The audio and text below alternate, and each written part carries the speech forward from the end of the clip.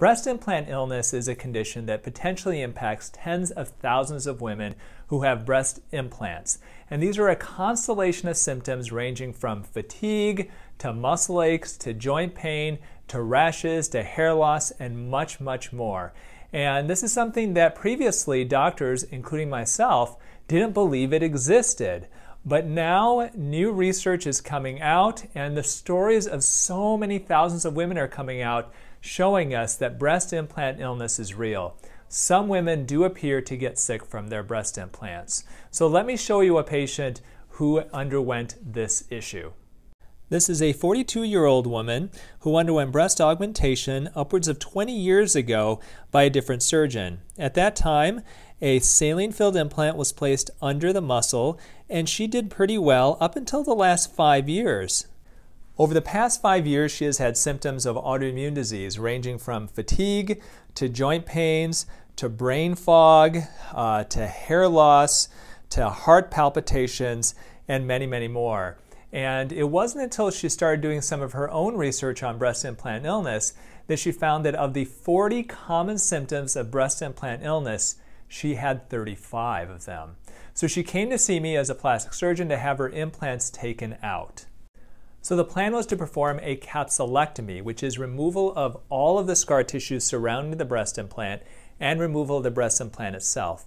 Now, because she has quite large breasts, as you can see, I also had to perform a breast lift in order to remove extra skin once those implants are removed. Let's take a peek at her markings in the operating room, and then I'll show you what we took off of her. All right, here are our markings. So we are going to remove the implants. You can see that they've actually migrated out a bit when she lies down.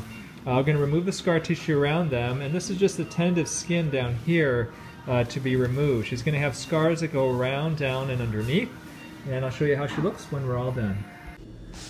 So as you can see, these are her implants above. They're saline-filled implants. Nothing obviously wrong with them, no sign of any mold or anything like that.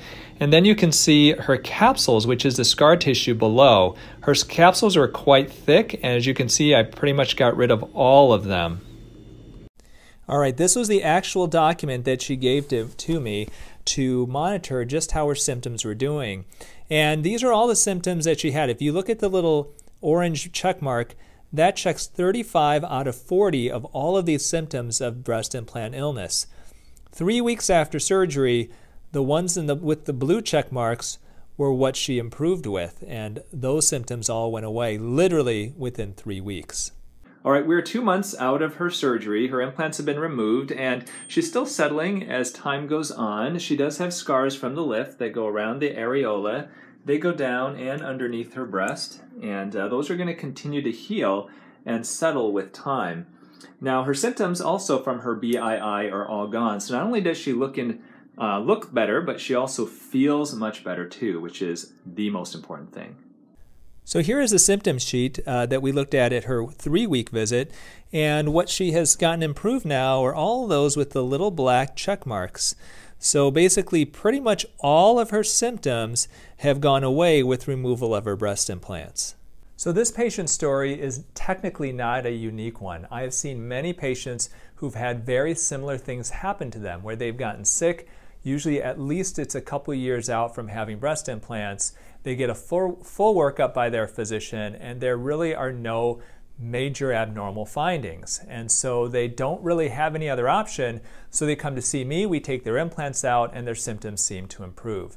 There is so much to this that we don't know. We don't know who's at risk of getting breast implant illness. We don't know if certain implants may increase the risk of breast implant illness versus others. We do know that it does appear to occur with both saline and silicone implants.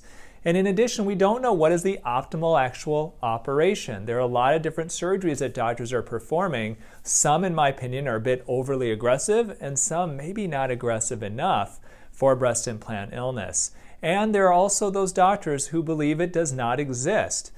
They are looking at the research that has been done in the past that doesn't seem to support the diagnosis of breast implant illness.